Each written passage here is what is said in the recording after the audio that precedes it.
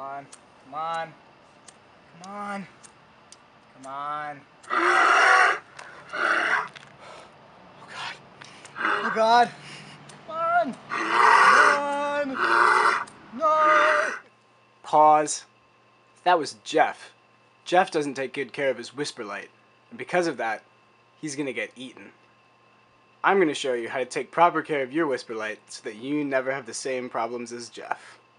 Don't be a Jeff.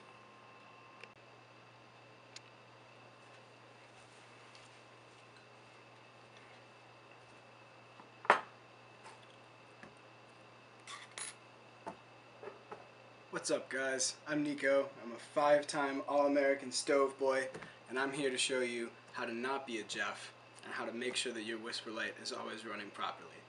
You might be asking yourself, what's a Whisperlight? This is a Whisperlight. Whisperlight is a stove that we use in the backcountry industry, so if you ever find yourself in the backcountry setting, probably using a Whisperlight. So, Jeff obviously had a problem with his Whisperlight. I'm going to show you how to diagnose the problem and how to fix it. Jeff's Whisperlight wasn't starting, which means one of two things.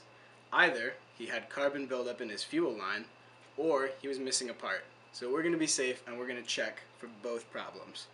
Now, a Whisperlight is really easy to take apart, and there are only about 75,000 parts to a Whisperlight. Just kidding, there are only like 10. Anyways, the first part of taking apart a Whisperlight is to take off the spirit well.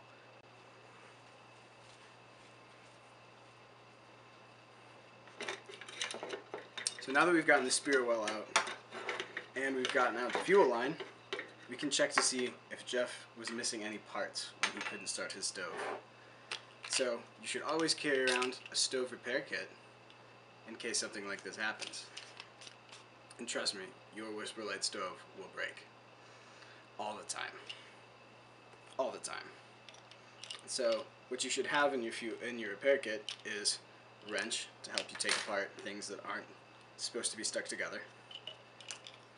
Some pump oil, so you can oil your pump if it gets greasy.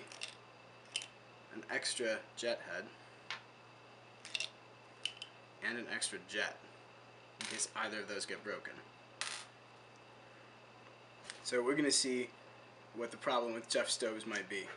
So, we're going to unscrew this nozzle. And now there should be a jet inside the nozzle, but you can see that on this stove, the jet's gone. So, Jeff was missing a jet in his stove. So if we were to take our extra jet that we have in our repair kit and put it into the nozzle, we can then screw that back on.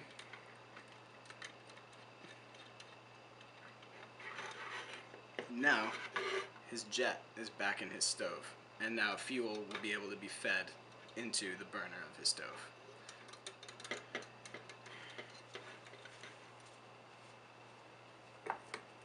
Cool. Now that we've got that stove back together, I'm going to show you the solution to another common problem with the Whisperlight not starting, and that's carbon buildup in your fuel line. And so, checking for carbon buildup in your fuel line is really simple. All you're going to need is your stove, a pair of pliers, and a little bit of paper towel. So all you're going to do is take your pliers and grab the actual fuel line out of the fuel line tube. It's going to come out nice and easy, and you'll be left with this. Put the stove to the side, take some paper towel, and just clean off any buildup that might exist on the fuel line itself. And this is going to allow fuel to flow more freely from your fuel bottle into the stove. So once you've gotten that all cleaned up, you can go ahead and just shove the fuel line back into your fuel line case.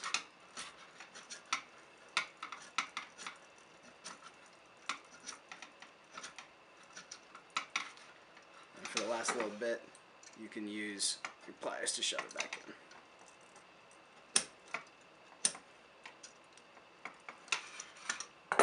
So if you've done all that, you've checked for all of the missing parts in your Whisperlight, you've made sure all of the parts are there, and you've taken out the fuel line and you've cleaned it out, you'll be good to go for your next adventure.